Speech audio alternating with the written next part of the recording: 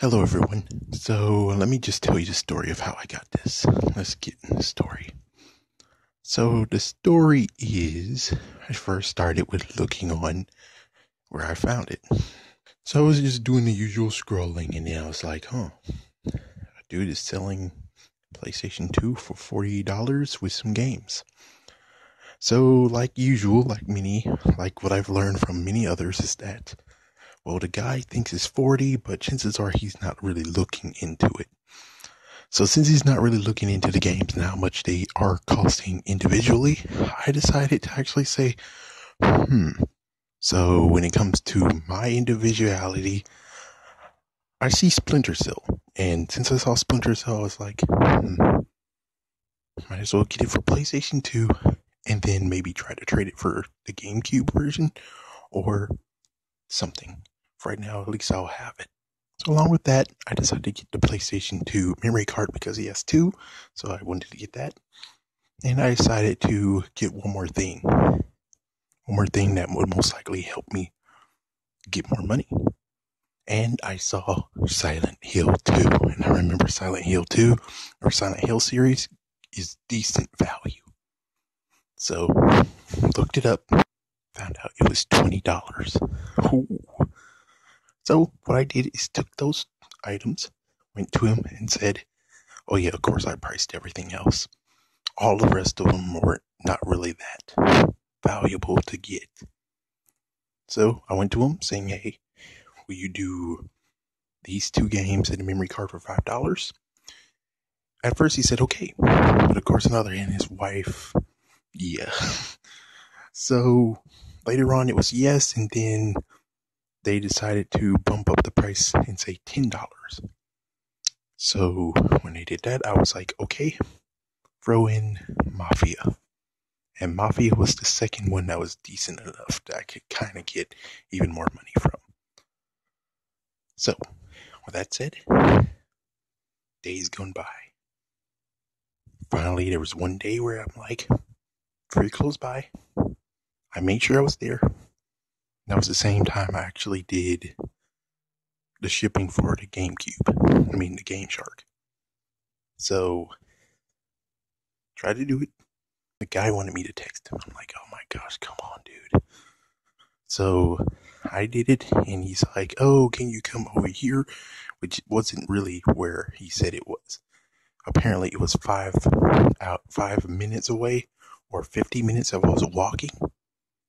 And it's a trailer park, folks. It was a trailer park. And I'm like, no way. I'm like, why can't you come to the place where you marked? And he's like, well, my vehicle was kind of bent out of shape and crap.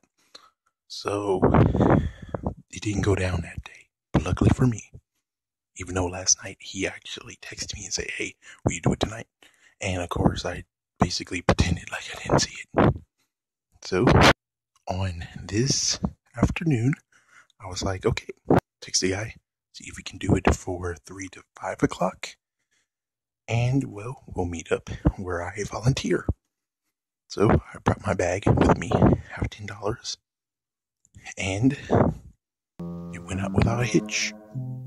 Got the games and everything. So let me just show you those and I'll close out that time. It's going down.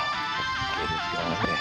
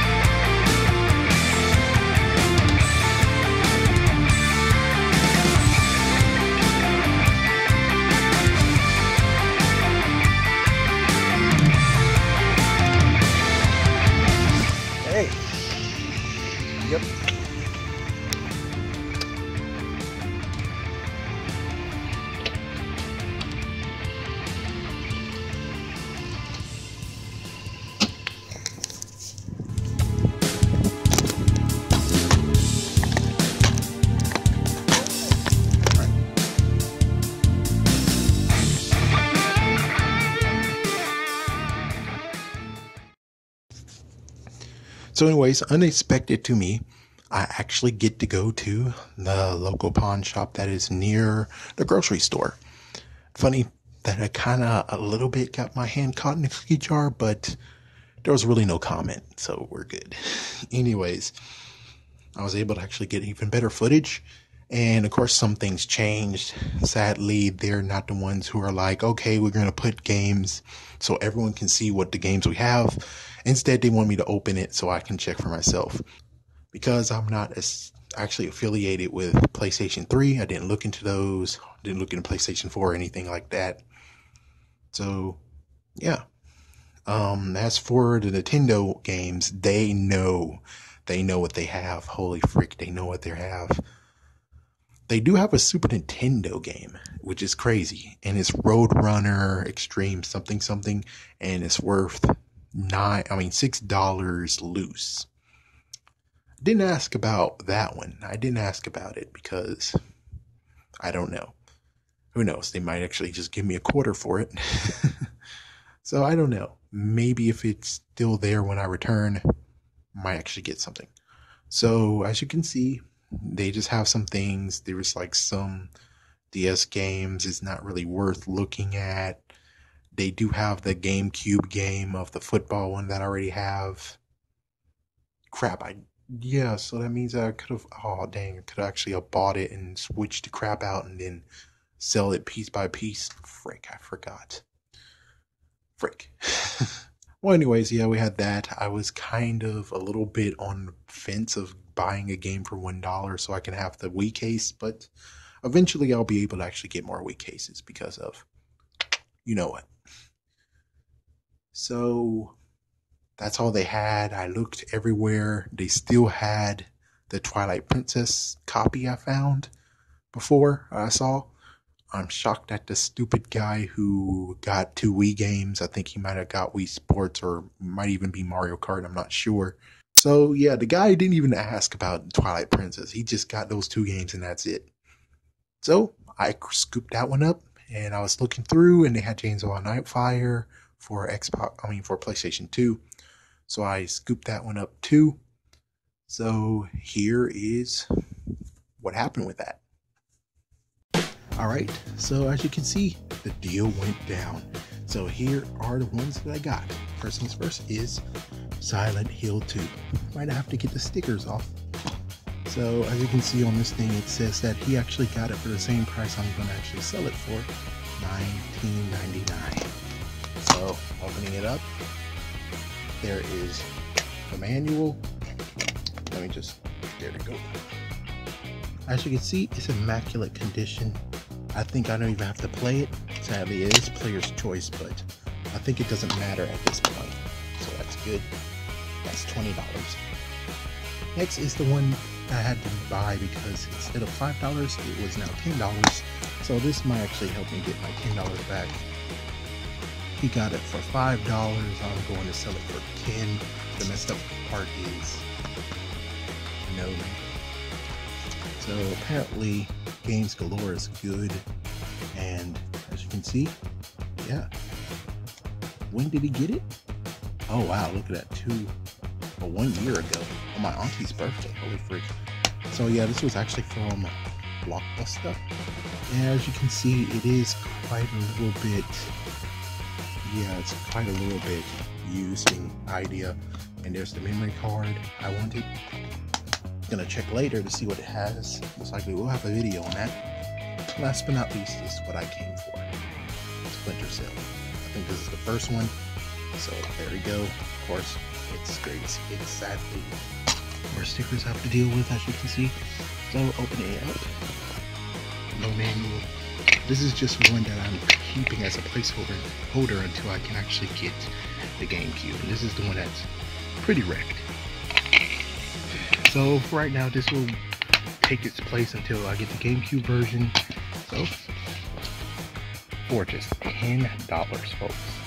$10. This was the original deal. $5. But $10, including memory card.